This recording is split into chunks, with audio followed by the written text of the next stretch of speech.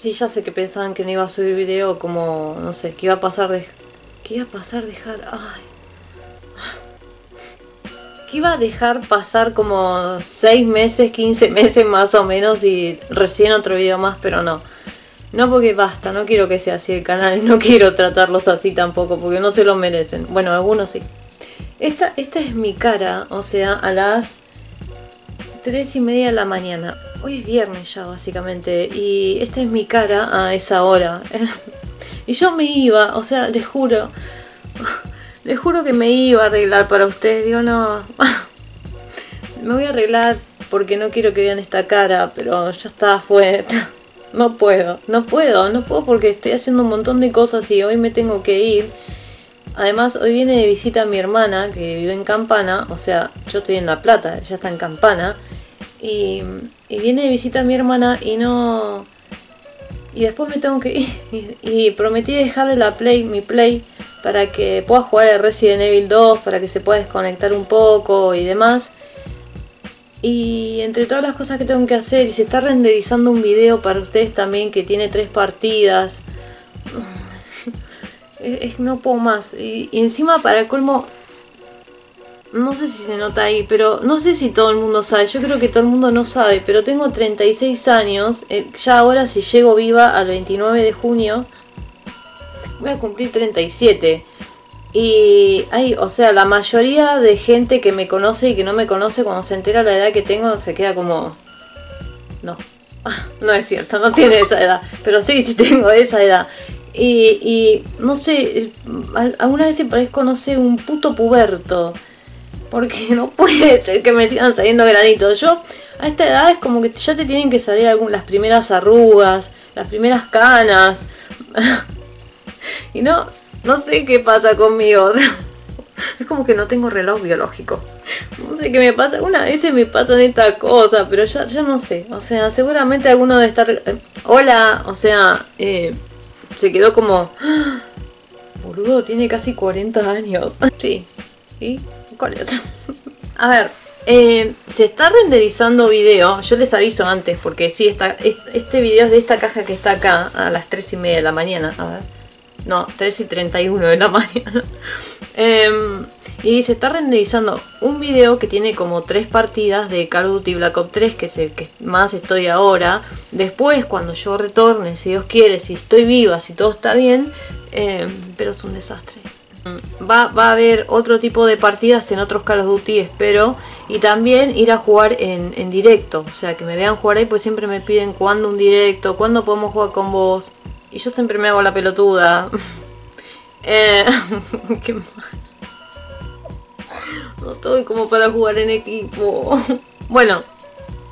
Y nada, o sea, y a lo que voy, ¿no? Rapidito para que el video sea de esto y no de otra cosa. Casi me saco la jeta. A ver, en la partida de eso yo no voy a estar hablando yo así en un cuadradito como siempre los tengo acostumbrados. No te termines, batería, por favor. Pero sí me van a ver hablando, puteando como siempre. Que sé que eso les gusta mucho, pero no lo hago ni a propósito ni nada. O sea, esa soy yo, básicamente, jugando. Pero en la última partida van a ver a 2 Prestigio 1000 de Brasil. Que todos sabemos que los brasileras tienen, como tienen el servidor ahí en el país, en San Pablo, tienen la conexión en el orto. O sea, el brasilero siempre va a tener el ping más bajo que vos en el Call of Duty. En otros juegos no sé, pero en el Call of Duty ping más bajo porque el tipo tiene el servidor ahí. Sale a la esquina de la favela y lo ve, ¿entendés? Ay, qué mala. Bueno, en fin, a lo que voy con el tema de Prestigio 1000, basta de hablar pelotudeces de los Prestigio 1000. ¿Qué te pensás? ¿Que porque es Prestigio 1000 es invencible? A lo que voy es que hay un montón de pelotudos y pelotudas. Ya tengo que insultar, básicamente, porque estoy harta de escuchar siempre la misma pavada, ¿sí? De que, Prestigio 1000, Prestigio 1000. Como que si te fuera a hacer mierda. Y el prestigio a mí no te garantiza absolutamente nada del otro jugador. Lo único que te está diciendo, básicamente, es que jugó un montón de tiempo, ¿sí? Y que llegó a prestigio 1000. ¿Por qué? No entiendo por qué tengo que explicar algo que es tan básico, por Dios. Prestigio 1000 es cualquiera. O sea, vos seguís jugando que vas a llegar a prestigio 1000. vas a llegar a prestigio maestro y obviamente al nivel 1000 si seguís jugando. Entonces no sé cuál es el miedo de todo el mundo. ¿Y a qué voy? Bueno, eso igual lo voy a adentrar más en otro video, ¿sí? Porque si no se me va a ir el video hablando de este tema. Pero lo que voy es que hay un montón de gente que siempre, antes de decir que yo soy excelente jugadora, prefiere siempre agarrarse a otra cosa. No sé, porque la mina debe estar cagada en conexión. Porque no, ella no debe jugar, seguro juega el novio. No, y en este caso, por ejemplo, cuando me hago, por ejemplo, no partidas de... La otra vez me hice un 65 en el Black Ops 3 y nunca dicen, hay gente que sí, que me aplaude y me dice, wow, qué genial, quisiera jugar como vos, bla, bla, pero hay gente que es tan hija de puta que en vez de decir, wow, o sea, que bien que juega, no, o sea, seguro son todos prestigio bajo, o sea, recién empiezan a jugar o son malísimos los del otro equipo y los de tu equipo también, entonces vos por eso matás. O sea, decir lo que quieras, pero ReinaKamper soy yo y eso no va a cambiar. La pelotudez es que vos vayas tirando la mierda, toda la mierda que me quieras tirar, no va a cambiar el hecho de que yo soy ReinaKamper y las cosas son así ya, ¿entendés? Hasta el día que me muera. ¿Está bien? Y si no está bien, tampoco me importa. O sea, es la realidad. Es lo que es y te la vas a tener que fumar, te guste o no. ¿Estamos? No, batería, no.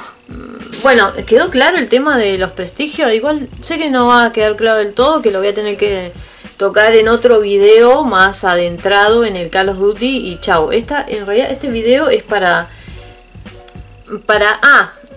que me estaba olvidando, o sea, y ahí van a ver en esas 3 partidas, ¿no? Obviamente cómo juego, demás.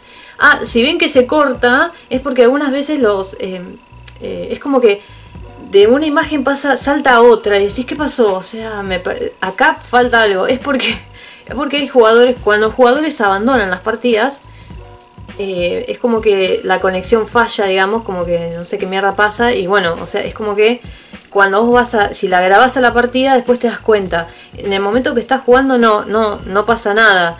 Pero cuando grabás la partida y después vas a ver, y es como que pega un salto en el tiempo, básicamente, por si alguno se pregunta qué pasó. O sea, yo estaba viendo algo y de repente salta a otra parte. Pero van a ser 3 partidas y a lo último la gran cerrada de ojete para la gente que dice el prestigio 1000. O sea, bueno, esos 2 prestigios 1000 que estaban ahí, como les decía, brasileros, con toda la conexión, qué sé yo, habían jugado la partida anterior contra mí, que yo recién entraba a la partida, y querían jugar conmigo. O sea, yo los escuchaba que querían jugar en contra mío. En su idioma, en portugués, decían, no, queremos jugar en contra de ReinaKamper, porque en el matchmaking, en una parte cuando nos estaba acomodando para la próxima partida, habían quedado de mi equipo y ahí nomás se cambió enseguida y quedaron en contra, y uno de ellos estaba re contento porque supuestamente me quería meter el dedo en el orto y yo le terminé metiendo el puño en su orto. Esta caja, chicos, porque si no se va a hacer re largo el video, esta caja la tengo ya debe ser como un año, creo, o tal vez sí, porque ya el invierno pasado ya la tenía esta caja, me parece, así que debe tener más o menos un año esperando que yo haga el puto video. Es de el Call of Duty de la Segunda Guerra Mundial y la pedí a Loot Crate, o sea, Loot Crate sería la página, no es de acá obviamente porque acá no hay una mierda, es de, si no me equivoco, creo que es de Estados Unidos la página, pero ponen ahí en el buscador de Google, ponen Loot Crate, igual les voy a dejar todo ahí abajo. Y es una suscripción de cajas, o sea, tenés cajas de cómic, cajas bueno, no sé, tienen cajas. Ustedes van a ir a ver, pero está buenísimo, o sea, son cosas que acá no hay. Acá en Argentina hay una que es Madbox, pero no sé, es muy cara. No sé, igual está todo carísimo acá. Pero bueno, o sea, cada tanto, o sea, ellos sacan como unas cajas que son así, ¿no? Dedicadas, digamos. Por ejemplo, cuando salió God of War, el último, sacaron una caja de Loot Crate de God of War. Cuando había salido el Fallout, también habían sacado una caja.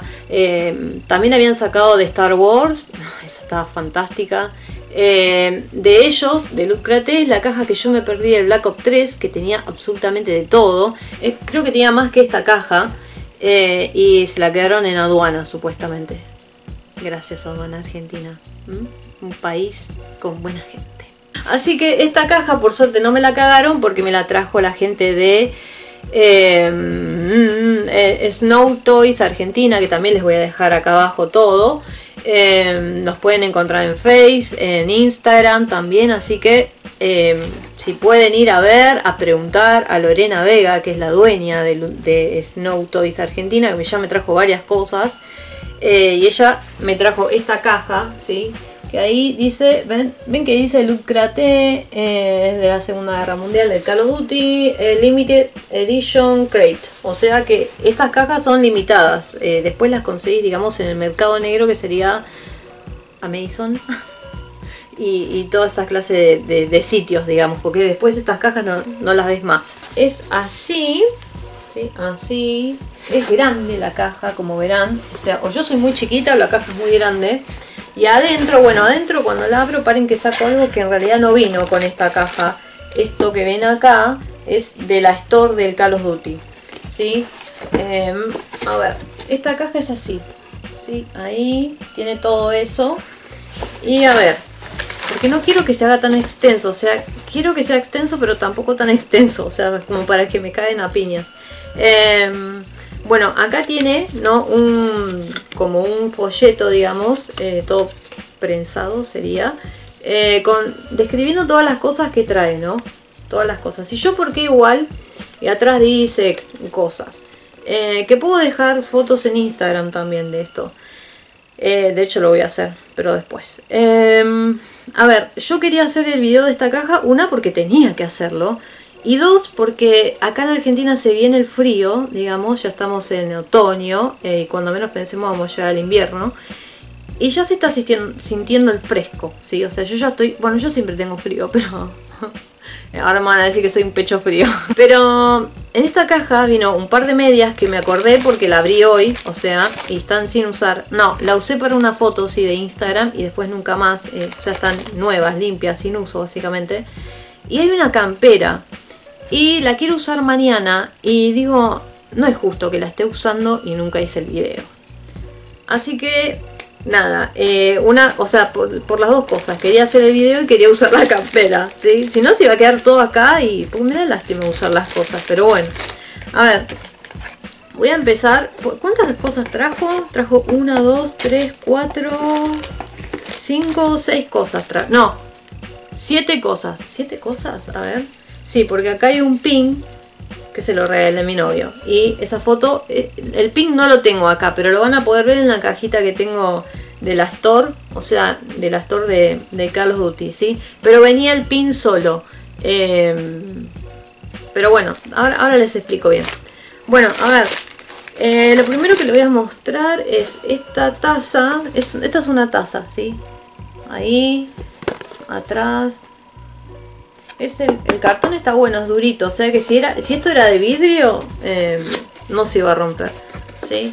Y es así. Esto va a ser si me llega a caer va a ser un quilombo, porque ya van a ser las 4 de la mañana y la calidad está buena. Me dan ganas de tomar mate cocido en esta taza, ¿sí? Ahí, bueno, y abajo, ahí. Ya saben que si quieren leer lo que dice ahí, detienen el video, le ponen pausa y lo ven, ¿sí? Qué lástima que tengan que estar aclarando pelotudeces, ¿no? Pero hay gente que es pelotuda. Después, las medias vinieron así, ¿sí? Ahí tenés las medias. Estas son de infantería, ¿sí? Están buenísimas, ¿ves? Ahí. No, ¿qué pasó? Las medias son de... Espero que no me afecte la... me estoy quedando ciega de nuevo. Que no me afecte la grabación. Bueno, y son así, ¿ves? Dice Call of Duty de la Segunda Guerra, de los dos lados dice lo mismo. Ahí. Y la calidad está buenísima porque, o sea, están muy buenas. Y tiene... Del lado de adentro no tiene nada, ¿ves? No tiene nada. Del lado de afuera sí. Bueno, y el cosito. Me da re pena usar estas cosas. De tan solo pensar que va a tener mi olor a pata ya me da mucha pena. Esto que es un... ¿Qué mierda? O sea, es una botella que tiene forma de bala de cañón. Bala de cañón, cañón de bala. No puedo pensar hasta ahora. A esta hora tendría que estar jugando relajada. ¿No? Pero no. A ver. Bueno, es así la caja también, redurita la caja. O sea que si también esto era más delicado, se ve que no se iba a romper. ¿Sí? Esto así, chicos. Ahí todo, por todos lados dice Call of Duty. Ah, bueno, miren acá, esto no vieron. A ver cómo va, así. ¿Ven? Ahí tiene un avión. Un aeroplano sería, ¿no? Ay, no puedo pensar hasta ahora, no me pidan que piense hasta ahora. Bueno, y viene así, en esta bolsita. Y es... Bueno, los mal pensados, ¿qué tal? ¿Cómo están? ¿Cómo andan? Es así. Es pesada, está buenísima. Miren, o sea, bueno, ahí están viendo todo mi quilombo reflejado. ¿Sí? Y abajo, ¿qué dice? A ver. No, qué bueno, esto no lo había visto. Qué bien que está... Está como al revés, pero bueno, hay que enfoque la cámara. Pero ven que dice Call of Duty, bla bla. ¿Sí? Yo no entiendo por qué dice Made in China si se supone que viene de Estados Unidos. Se me hace... ¿Saben qué? Se me hace que eso... Que esto lo hizo gente así como esclavizada. No, está mal que me ría, pero me río del pensamiento que me genera. Porque tengo remeras, tengo vestidos, tengo cosas de Call of Duty que cada una dice que le hicieron en lugares distintos. Qué sé yo, hecho en Nicaragua, hecho en China, hecho en el Congo. Y yo digo, pero... o sea, ¿esto dónde está hecho? Ay, no me dice, que hijos de puta. Y no sé, me da la sensación de que están como esclavizados, como que latigándolos y salen estas cosas y uno está como re emocionado y por ahí nos están esclavizando y no quiero pensar que es así, pero me da, o sea, no entiendo por qué vienen de otros, tendría que decir hecho en Estados Unidos, porque viene de ahí, pero bueno, no sé, vamos a abrir esto y esto está, miren esto, o sea, la calidad de esto, bueno, esta es la tapa, ¿no? Ahí, que viene a rosca. Y mira esto, o sea, a ver, para que no vea un chongo. A ver, close, open. Bueno, ahí, no sé si vas a poder ver bien, pero... bueno, pero una dice close y la otra open, ¿no? Entonces vos apretás y ¡tarán! ¿Entendés? Pará, pero esto se aprieta del otro lado. No, solamente... re que la rompí antes de tiempo. ¿Ves? Está genial. Y esto también se saca, ¿no? Sí, ahí está. Y sí, si no es como va dentro del agua. ¿Ves? Está buenísimo, mirá. Bueno, ahí está. ¿Qué más? O sea, esto nunca lo usé yo, ¿sí? Nunca lo usé.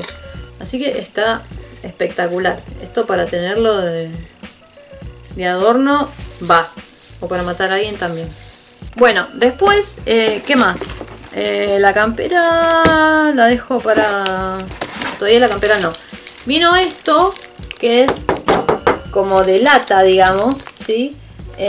Y viene todo así, bien en este folio sería. Y es así, está hecha a propósito así con estos cosos como dobleces. ¿Ves? La calidad, o sea, está genial. ¿Qué les puedo decir de la calidad? Está buenísimo. Lo das vuelta del otro lado y es así, ¿ves? Y ahí tenés, para que no te quiero dejar... ciego, ¿ves? Tenés ahí. Bueno, o sea, esto está buenísimo. Se parece al que tengo de Darth Vader, que compré en una Comic Con, que está por allá arriba, que no se ve ahí, pero bueno, está allá.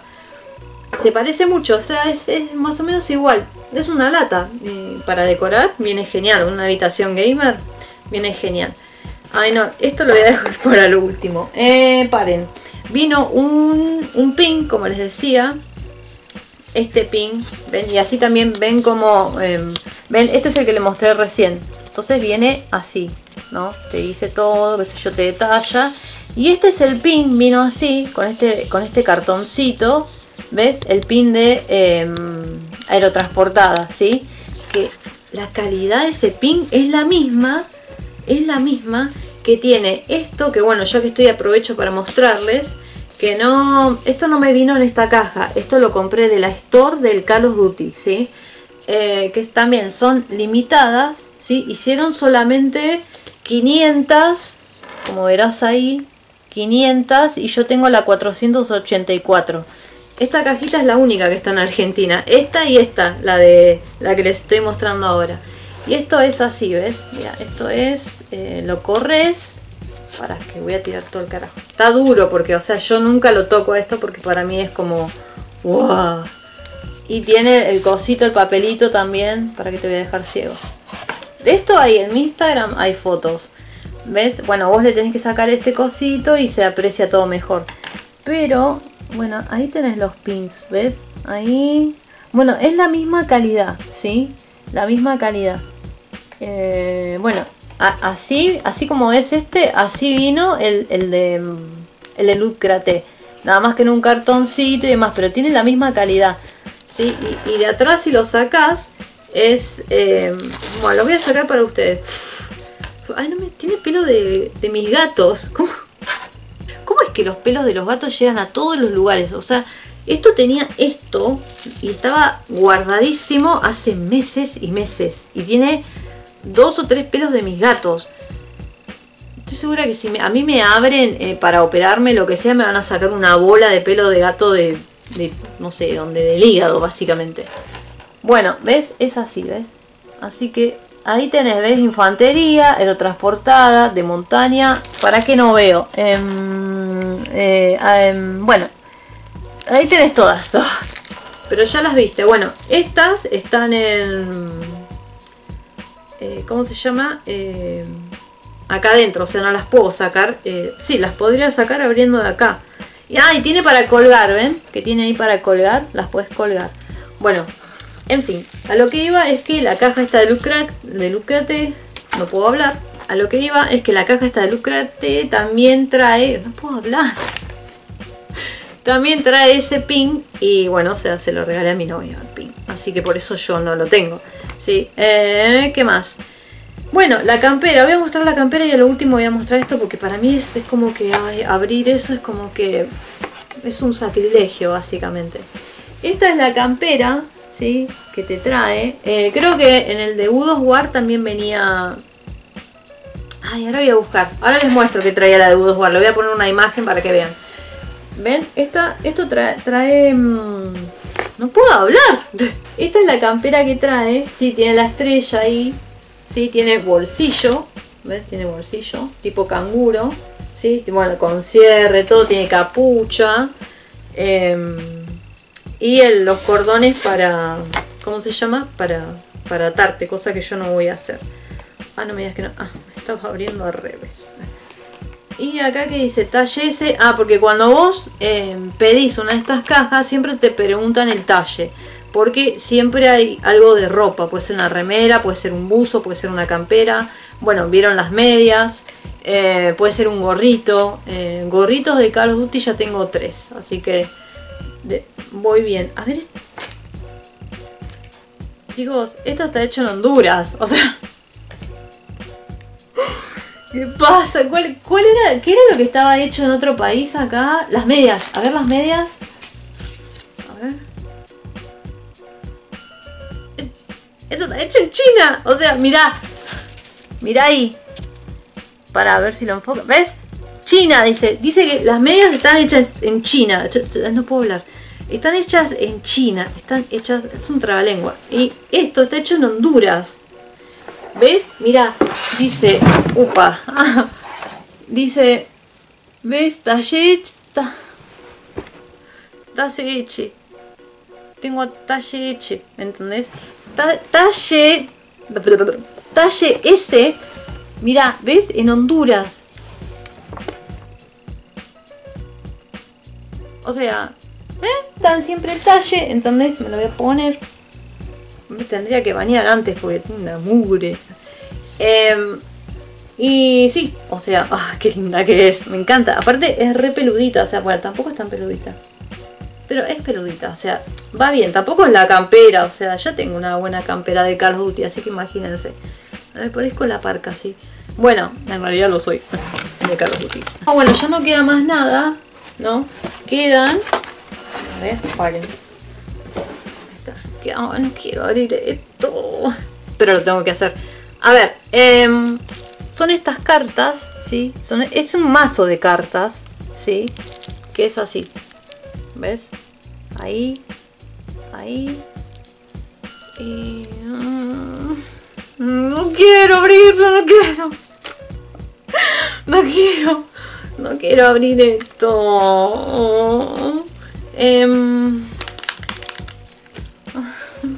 No, me recuesta, no puedo abrir esto porque es como un sacrilegio para mí, pero si no lo abro también nunca voy a saber, o sea, ¿qué dilema, o sea, con abrir? Es como, ¿se acuerdan el capítulo de Los Simpsons en donde estaba Gina? ¿La princesa guerrera no es Gina? ¿Qué me pasa? No sé, ¿qué hora es? A ver. Las 13:58. Que, o sea, Lucy Loles. O sea, el coleccionista abría y gritaba y decía, ¡ah, ya no es coleccionable! O sea, esto. ¡Oh! ¡Lo sacaste de su empaque original! ¡No! ¡Ya no es coleccionable! Bueno, eso, es como que... No puedo, digo, ¿para qué mierda lo voy a abrir? Se va a hacer mierda. Y lo mismo me pasó con la edición colección de la Sniper Elite, que también trae cartas coleccionadas, trae un mazo que está genial. Y se me partió el alma cuando lo abrí. Por un lado estaba re contenta porque iba a ver lo que tenía y la calidad y todo. Y por otro lado, o sea, como que ya no es coleccionable. Es como que me partió el alma. Yo sé que básicamente tiene esto que está acá, pero ustedes no se van a conformar con eso. Y a decir verdad, yo tampoco. O sea, es como... Igual es como no... Es como tener una vida y no vivirla, básicamente, porque... o sea, si yo me muero, o sea, imagínense, yo no las abro y quedan ahí, no las disfruto. A eso, es como que eso me cuesta mucho. Eso para mi hermana, por ejemplo... Mi hermana, Tamara.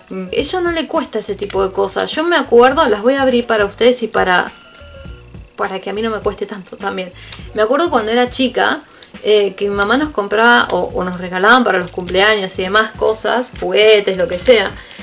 Y ponele, a mí me regalaban algo que venía en una caja. Ponele que me regalaban una muñeca de mierda que nunca, o sea, las muñecas como que... pero ponele que me regalaban una muñeca. Y a mi hermana también. Y venía en una caja. Y yo la dejaba la muñeca ahí, adentro de la caja. O sea, en su mundo perfecto, que nada la ensuciaba, estaba perfecta. Y mi hermana a los 2 días estaba, no sé... Estaba la muñeca toda hecha mierda. O sea, el pelo ya todo hecho mierda. Le faltaba toda la ropa, los zapatos, olvidate, era lo primero que se perdía. El pelo, o sea, se lo hacía tipo punk, sin darse ella cuenta, obviamente, pero... Horrible, la pobre muñeca, perdía todo, pero después obviamente me daba cuenta, ¿no? O te das cuenta cuando ya asumís que, por ejemplo, mi hermana disfrutaba los juguetes y yo no, porque yo no los disfrutaba, yo los dejaba ahí por miedo a que se ensucien y bueno, ya después les contaré más el trastorno mío, pero bueno, como verán estoy avanzando, estoy haciendo avance porque acabo de abrir el puto paquete. Boludo, o sea, quieren oler, ya sé que no se puede, pero hace, mira. Olé, boludo, dale. Ay, qué rico, pero esto es droga. Bueno, sí, básicamente es droga para el alma. A ver, no como la otra, que es para el cerebro y te hace mierda todo el cuerpo. No, esto tiene un olor, o sea, tampoco es el olor, tampoco es, no sé, qué sé yo, Miss Dior, ¿viste? Pero el olor era nuevo, o la cajita no tiene nada. Ay, Dios mío. Esto es, o sea, son cartas. Pero las tenía que abrir sí o sí, ¿sí? Son cartas. Yo voy a perder una y obviamente para mí es como perder todo el mazo, ¿no? ¿Ves? Pero son así, ¿ves? Mira. Ahí están al revés. Ah, no. ¿Qué? En la camarita veo está al revés. ¿Ves? Es así. Y después, nada, tenés todo el mazo, ¿ves? Pará, ahí te saqué la última. ¿Ves? Ahí. ¿Qué más? Ahí. Bueno, y después tenés así, ¿no? Tiki. Espérate. Ahí. Y bueno. Son así, chicos. No hay tanta ciencia, ¿eh? Pero bueno, por lo menos para que las vean. Para que vean cómo son. ¿Sí? Y atrás... Siento que tenía ganas de decir un montón de cosas y me las estoy olvidando porque estoy emocionada por la caja, por ya haber abierto la caja. Yo les recomiendo tirarse por SnowToysArgentina porque la caja la vas a tener. O sea, no hay peros. Se la encargas a la caja que quieras. Eso o cualquier otra cosa que vos quieras. No sé, no conseguís un Funko Pop de acá. Listo, te lo consiguen ellos. Una edición colección también te lo consiguen ellos. No sé, lo que quieras te lo consiguen ellos. Y la vas a tener. Yo la caja la tengo. Tengo un montón de cosas gracias a ellos porque pedir a la aduana, o sea, no pedir a la aduana, sí, tendría que pedirle que me devuelvan mi caja de Black Ops 3. Pero la verdad que no me dan ganas de arriesgarme en otro lugar como para traer cosas, porque me da mucho miedo que se lo quede la aduana. No me gusta ese tema de estar haciendo papeleo y un montón de cosas más. Eso no me gusta. Y sé que alguien debe tener mi caja de Black Ops 3, pero no quiero pasar más por eso, porque a mí estas cosas me encantan. O sea, son del Call of Duty y la verdad que se me rompió bastante el corazón gamer cuando mi caja de Black Ops 3 no me llegó. O sea, y sé que está acá, alguien la debe tener y anda a saber qué mierda la tiene. O sea, esta caja me llegó y todo gracias a Snow Toys de la mano de Lorena Vega. Así que yo les dejo todo ahí abajo. Les dejo también la página de Lucrate por si les interesa ver, aunque sea para soñar, chicos. Sí, y después, bueno, tienen el video de las 3 partidas y después vamos a hacer otros videos más. También pueden ir a la store si quieren del Call of Duty y ver este tipo de cosas. Bueno, este ya no debe estar, ¿sí? No sé, pero la verdad que esta caja es genial, así que nada, o sea, acá en la Argentina, que yo sepa, es la única y es la 488 de 500 cajitas que hicieron, porque eran limitadas. Y tampoco me acuerdo el precio, básicamente. No me acuerdo. Creo que el precio de la Lucrate la pagué como 3.000 pesos, me parece. Y la cajita esta, creo... esta cajita creo que está en 1.500 pesos. Así que en su momento, ahora obviamente, tanto la de Lucrate como esta cajita está mucho más cara, ¿sí? Creo yo. Pero bueno, no sé. El que quiera aventurarse a buscar, a preguntar, lo puede hacer tranquilamente. Así que bueno... Disculpen mi cara, disculpen todo, pero es como que no quiero dejar el canal vacío de contenido. Y me encantó que les haya gustado el otro video, el video anterior, de qué jugamos cuando estamos mal, cuando estamos bien, cuando estamos neutros. Me gustó mucho que les haya servido, porque esa es la idea. Así que bueno, a toda la gente que viene de Instagram, muchas gracias. Ahí pueden ver la foto del ping. Vayan a mi Instagram y bajen, que van a encontrar el ping del Call of Duty de la Segunda Guerra de aerotransportada, pues está sacado bien cerca y van a ver que tiene una calidad fantástica. Así que bueno, espero que les haya servido, espero que les haya gustado y nos vemos en otro video o en los mapas de el Call of Duty. ¿Por qué me salen granos todavía?